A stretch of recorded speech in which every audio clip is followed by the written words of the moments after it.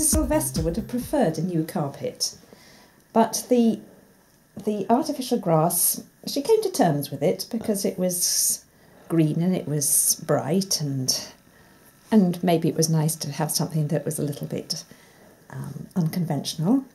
The only trouble was that Mr. Sylvester, once he sort of sat on the sofa with the green grass under his feet, he tended to think he was outdoors, and he started doing things like plucking chickens on it.